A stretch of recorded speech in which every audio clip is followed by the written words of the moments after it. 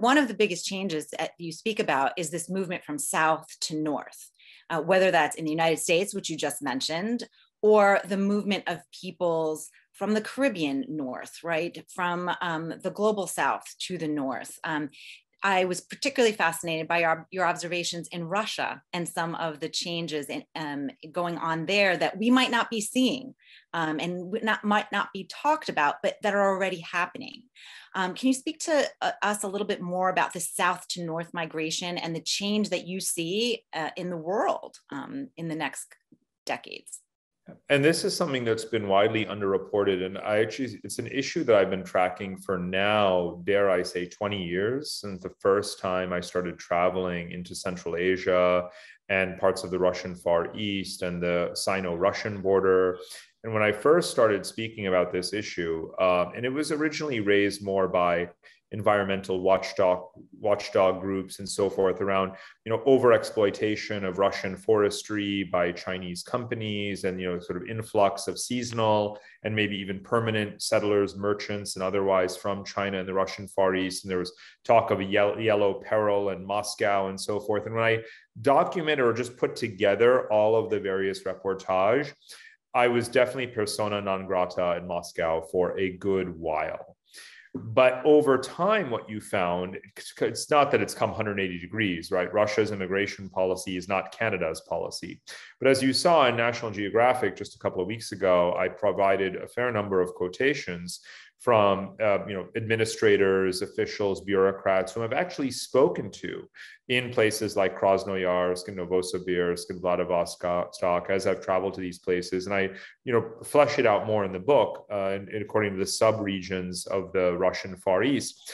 But when you talk to the actual people who actually run and govern and administer the Russian state on a day in and day out basis, you realize that their appreciation of their own dilemma is far more refined and sophisticated and nuanced than what you hear in the Kremlin. If you were to judge, Russia's actual demographics and demographic policy and strategy and future and create a scenario around it based purely on Kremlin statements, you would assume that there was no migration into Russia. And of course, that's not true. Whereas if you look at the people who face this challenge, again, the bureaucrats and technocrats way out in the Far East, of managing Chinese infrastructure investment, wanting to diversify their economy, wanting to reindustrialize certain areas, wanting to harness their agricultural potential, guess what the answer always comes down to? We need more people. And what's the one thing that the Russian Far East has an ever diminishing supply? It's indigenous people. So, that's the reality. And of course, climate change puts us into uncharted territory, let's face it.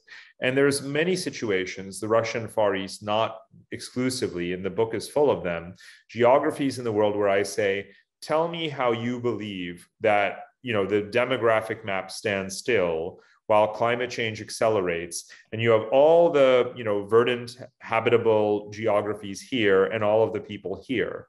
And the Russian Far East, Central Asia, and I have a whole chapter on Kazakhstan too. We talk about the Caucasus, Eastern Turkey.